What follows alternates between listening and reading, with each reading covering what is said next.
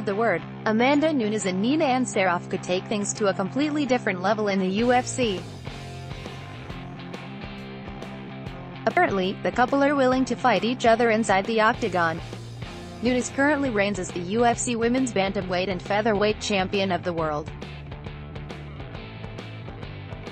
As for Ansaroff, she's one of the top-ranked 115-pound female fighters in the UFC. Speaking to TMZ Sports recently, Ansaroff revealed that she and Nunes have actually talked about fighting each other before.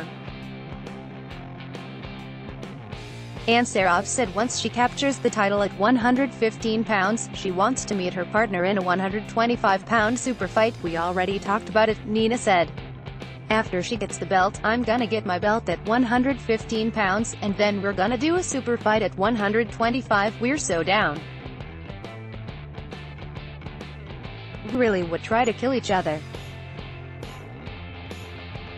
Why not? Bring the money home in the same household." Nunes agreed, saying she wants to retire by fighting Ansaroff in the final bout of her career. "My last fight is gonna be against Nina and then I'm gonna retire."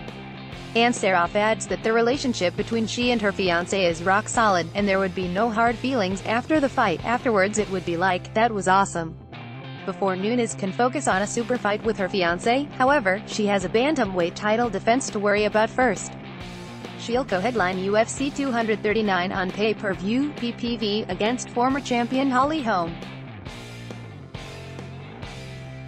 The show goes down July 6 from the T-Mobile Arena in Las Vegas, Nevada. Do you think Nunes and Ansaroff would ever really fight each other? Related posts. If you enjoyed this story, please share it on social media. Let's block ads. Why?